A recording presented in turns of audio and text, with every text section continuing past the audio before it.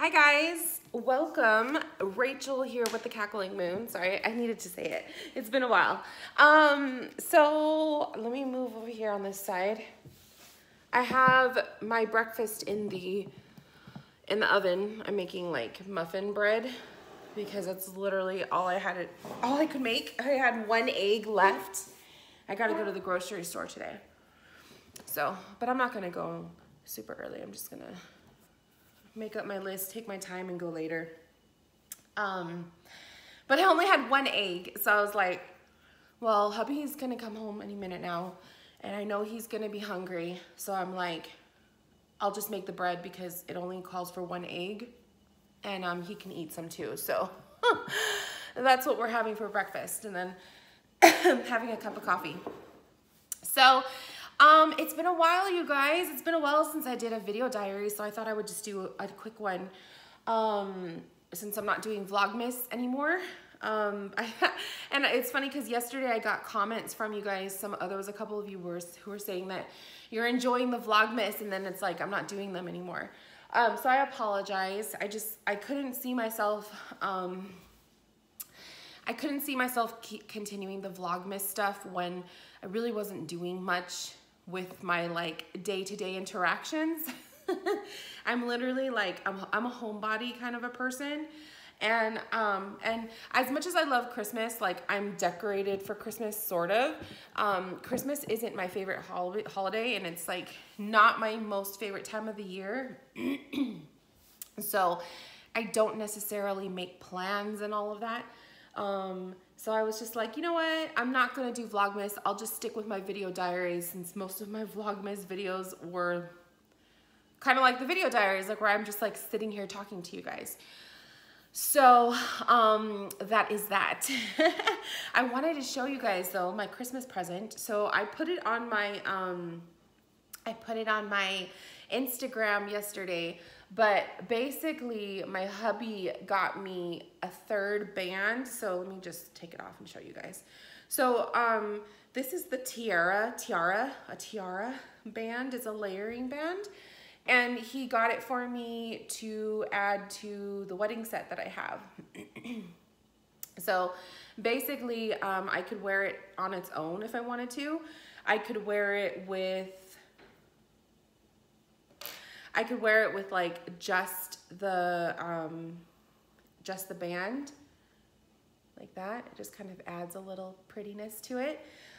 Or I could wear all three. I could wear it with just the engagement ring, which I still wear my engagement ring. Some of my friends who are married, I usually wear my band like that.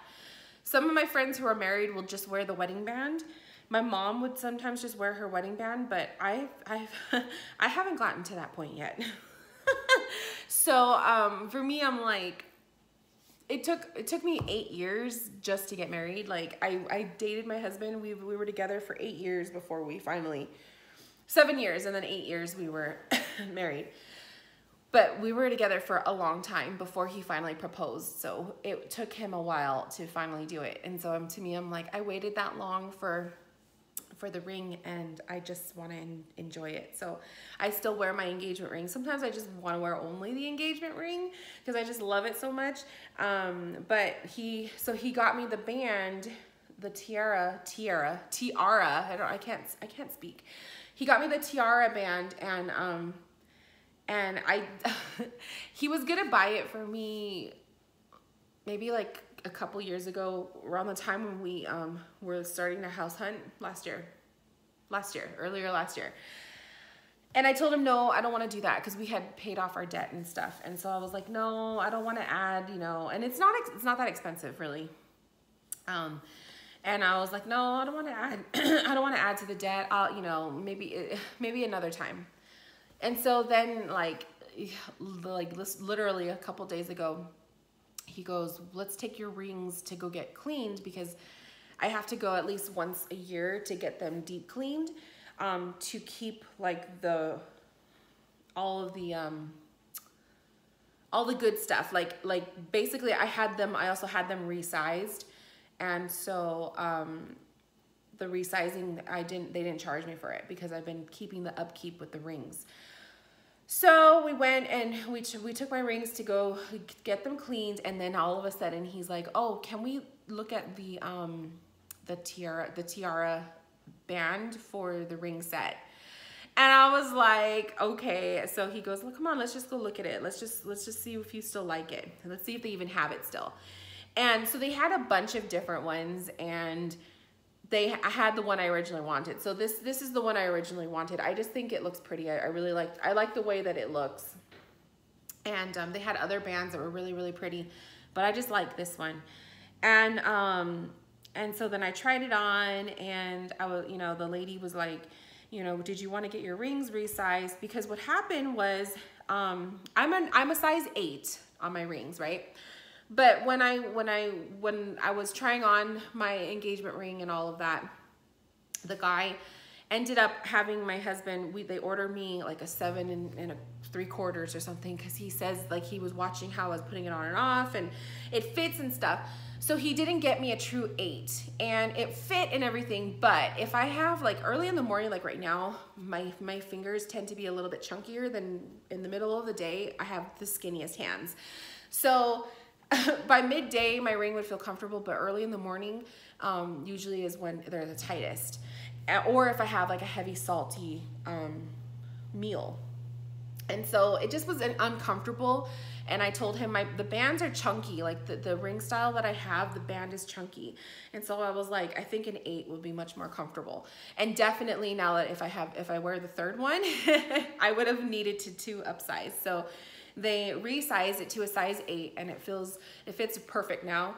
And I'm just like so in love, and I'm just in love. So I'll probably be wearing all 3 and being super gaudy for a while, and then I'll probably just start fumbling with it and just wearing only the wedding band and the tiara, or I don't know, we'll see. And then I was trying to figure out, do I want to wear it like, how am I supposed to wear it? Like when it's facing me, I want to be able to see it. Hi, Bo. Hello there. When it's facing me, I want to be able to see it myself. So I have it where like when I'm looking at it, then it's layered on top. But if I were to show someone else, then obviously it's going to look like it's upside down to them. So I guess I'm just going based off how it looks on my hand. I'm showing them my Christmas present. I have bread. I'm making blueberry bread. All right. Because we only have 1 egg, so I figured I'll just do that. That's okay. Want me to boil you some water? Hello there, interwebs. He just got home from work. You had what, 12-hour shift? Sure. I don't know. I don't even know anymore. Can you turn off the timer? I don't even know what day it is. Do you want me to boil you some water for coffee? Oh, see? I don't even know. I know. Poor Bubs. Do you want coffee? Or you want to go shower? I'll probably shower it out. I'll get some coffee after. Okay. Can you open it? Does it look kind of brown on top? So can you just take it out of the oven for me, please? So anyways, you guys, yeah, so that was my Christmas present, and I'm really happy, and I'm in love. It's a Christmas present. Happy anniversary. Happy birthday. That's true. It's because I'm kind of like one of those people where it's like boom, boom, boom. So sorry, I had no makeup on today. Stop. It's been a long night. So it's a Christmas present, and then my birthday's in February, but our wedding anniversary is in March, and it's gonna be our 5-year anniversary. So 5 years, really? Yeah, married 5 years. But we've been together, we're going on 13 years. Fuck. So we've been, stop. So we've been together for quite a while. So yeah, I was just kind of like to celebrate that. Huh? Can I trade you in? Trade me in if you want, but it's okay. I got my cats. Your cat. I don't think Starla wants to go with you. What? You know what? How about this? Put it down. Alright, check this out. Put it down. No, she's gonna go with you anyway. Yeah. Right, Starla? Starla. Hey. She's shy right now. You smell like litter. Right? You were rolling around in the litter box again. Stinky. Stinky girl. Luna's in the closet. She's hiding in the closet. Why are you hiding? She was opening it. I saw her open it.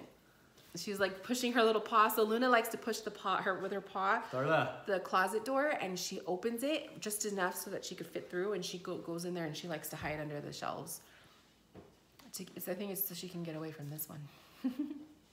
And you've been keeping your collar on, Stars. Very good. Good girl.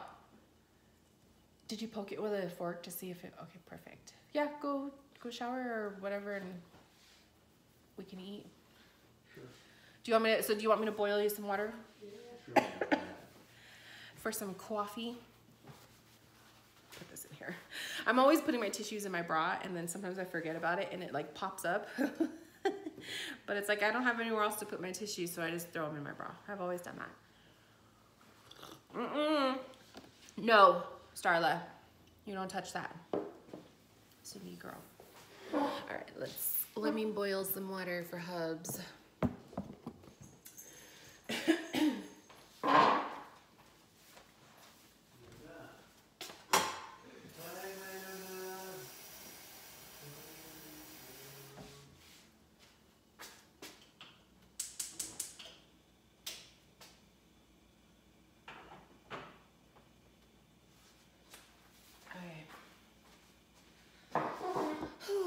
So it was a nice, it was a good day yesterday. I knew my ring was gonna be ready, and so I was hoping that it would be ready earlier so I could have worn it to work, but I had to wait all night to get home from work to get my ring, so yeah. So I'm a happy girl. I'm a happy girl today. What else, you guys? Other than that, I don't think I have any other updates for you guys. I'm so excited though. I am so excited for January. January, let me blow my nose for 1 second off camera. Let me put this over here.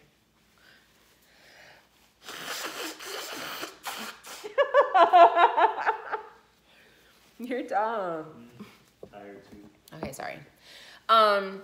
So I'm really excited for January, you guys. I'm like literally, I have a schedule planned out. So I planned out my 7-day, what my 7-day week will tentatively look like. I have certain days that I'm going to be doing client readings. I have days where I'm going to blog. I have days where I'll be filming only YouTube videos. And then of course I give myself the weekend off. So I'm giving myself like Saturday, Sunday off, but that'll probably be like, I'll probably have to go week by week based on hubby's schedule because obviously I want to have a day off, give myself a day off when he's off so that we can spend time together. So it's just going to depend on what the schedule looks like, but I'm excited because my turnaround days, like the delivery days of my readings are going to be shortened. Right now it could be anywhere from like the day after to like a whole week, depending on when you book the reading, because right now I'm only filming readings from Friday and Mondays. And even then, sometimes I don't get to all of them, or, you know, I want to have a day off for myself. Otherwise I'm working 7 days a week. So it's been hard to kind of like squeeze everything in with the day job schedule. But once the day job is done, it's like I have all week to do anything I need to do. And I'm going to try to be as like productive as I can. I want to make sure that I really, really want to utilize my blog on cacklingmoon.com. So I want to try to blog at least once a week, or twice a month, if that. And I want to I have like an online course that I want to create. I have some new services that I want to bring back, like doing FaceTime readings. I would love to do in-person readings for people who are local, but I haven't really touched on like the local part just yet. I've really kind of been hush-hush about that part because I don't know how comfortable I am with opening my home to having people come in and do a reading. So that might not happen just yet, but certainly the FaceTime or Skype readings or the Instagram readings, like stuff like that, will be coming back because I'll have the time to do it. Some of you were inquiring, like, how come you don't do your FaceTime readings anymore? And really the main reason was because I had to be able to schedule with what works for me, but also what would work for the client. And a lot of times it was really hard to do that because, you know, we all have different schedules. And then it's like I had to put into consideration, like, my hubby and his schedule, and is he home at that time, or were we having family over? Because a lot of times throughout the last few months, I was having his parents would come over and visit like almost every Saturday, because they wouldn't get to see him when he was in the academy.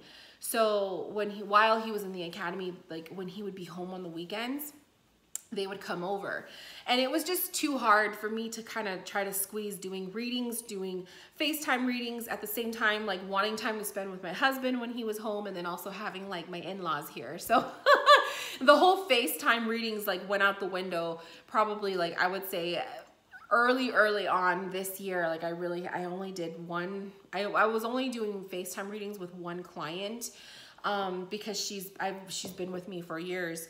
But it's been a while since I've read for her, so it was only like 2 or 3 times, I want to say, that I read for her. But I do plan on bringing those back. So for those of you guys who prefer a face-to-face live reading, those will be available. I just have to work out, like I'm gonna have specific days that I'll do them, and it's just kind of like I need to make sure I mold it more for what is convenient for me and less what is convenient for the client, because technically it has to be convenient for me, otherwise I'm not going to want to do the reading. So I need to like get into that mode of thinking. I'm really excited to start running Cackling Moon full time, you guys. I have so many ideas and so many plans. Let me get the water. Hang on, it's boiling. Bubs, I'll make your coffee for you.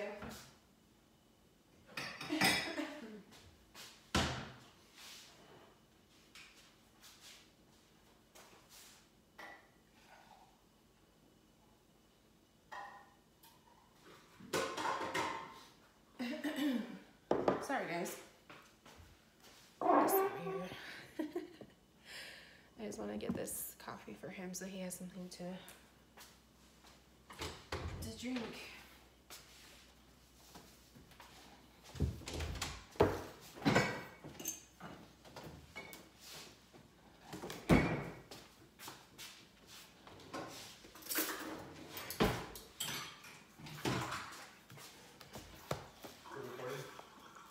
Yeah, I'll turn off right now.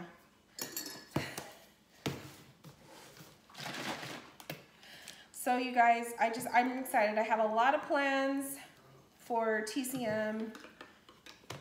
Literally have 3 weeks left of work. And within those 3 weeks, it's going to be literally like, within those 3 weeks, it's going to be a couple days here and there, because the way the library is, we're closed certain days for the holiday. So, and we're closed automatically on Fridays, and it's just, the next 3 weeks are going to fly by. So I'm excited, and I just can't wait. And I look forward to working out of home. And I've already, asked you guys for advice, because I know a lot of you work out of home, or you're stay-at-home mommies, or you're stay-at-home housewives. And so I was just asking a lot of you guys for advice and tips, because I've never done this. And I've always worked. I've always had a job since I was 15 years old. So I've always had a steady paycheck coming in every 2 weeks. And to not have that is going to be an adjustment. But at the same time, I'm excited, because I'm going to finally be able to do what I love to do, and just be more creative and work out of the comfort of my own home and not have to deal with a boss anymore and stuff. So I'm excited. I'm really excited. And I just can't wait to see what's going to happen and what's going to take place. But anyways, I'm going to head out so hubby can come and eat, and we can talk, because I haven't seen him in like a day. And then this way he could go to sleep. And I plan on filming a discussion on the 78 Degrees of Wisdom. I took some notes on the first chapter. I just have a couple pages left to read of the first chapter that we're reading this week. So once I complete that, then I could get into talking about that, and then Monday I'll be posting the next batch of what we're going to be reading. Oh, he's taking a shower. Okay. So the next batch of what we're going to be reading. So there's been a lot. There's like a lot of things that I read this time around because I read this book in 2012, you guys. So, okay, he's showering. I just want to make sure he's showering. Bubs. Yeah, he's showering. His coffee's going to get cold. Oh, well, I'll have to microwave it.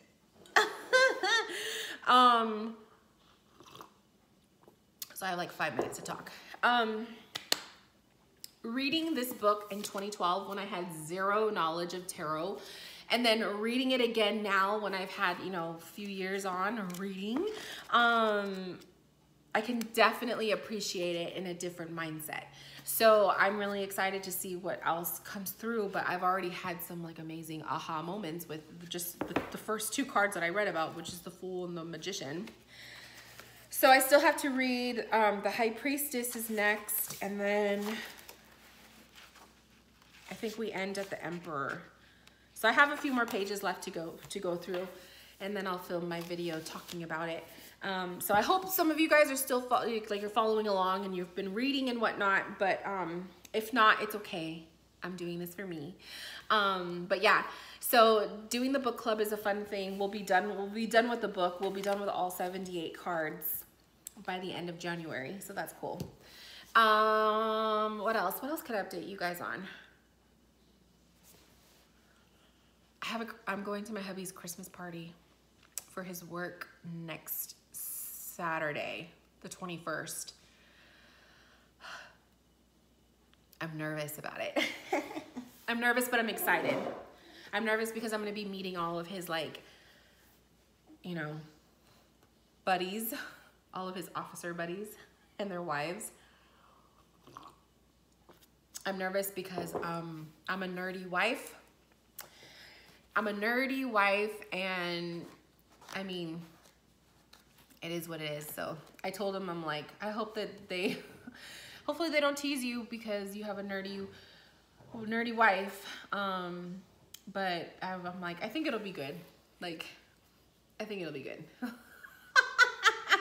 I told him, I won't talk about tarot. I won't talk about any of that stuff, but I'll try to be as normal as I can. But yeah, so that's gonna be fun. The Christmas party will be fun. I'm hoping we'll win something with the raffles that they do. Supposedly they do a lot of raffles, so hopefully we'll win something or whatever. I don't know. We had to book a room because it's like literally on the state line of California and Nevada. It's on the way to Vegas. I thought it was in Vegas, but it's not. Vegas is like an hour away from it, but it's still pretty far. It's like 2 hours away from us right now. So I'm like, why? Like, why? Why is it so far away? So we booked a room and we're gonna stay the night and then drive back home really early before Vegas traffic starts. And then, cause he works the night after. So that's gonna be fun for him. So it'll be a fun little adventure for us. And then Christmas is gonna creep up before you know it. Like I think we're going to his brother's house for Christmas Eve. We usually celebrate Christmas Eve. We don't do Christmas Day, which works out because he has to work Christmas night. So Christmas Eve we're gonna drive down the hill and go to his brother's house and just enjoy time with the family. And his mom makes her bomb-ass tamales. So just eat tamales and mingle. And then I told him I don't want to stay till midnight, because usually like his family likes to do the whole like wait till midnight and then open gifts. And I'm just like, I don't want to do that because we have to drive back home, back up, and the cats, and it's cold. And I'm like, no, I don't want to do that. And he doesn't either. So he's like, no, we'll go early and then we'll leave, you know, by like 7 or 8. So I'm like, I'm down. And then his mom usually like packs us like big ass bags full of tamales. So we have like tamales to eat through to like New Year's. And I'm like, fuck yeah. Like I love her cooking. Her cooking is so good. And it was funny because I think it was Tuesday. I went to her house after work, and my hubby he went with me down the hill because he was off. So he was hanging out with his mom all day. And when I got off work,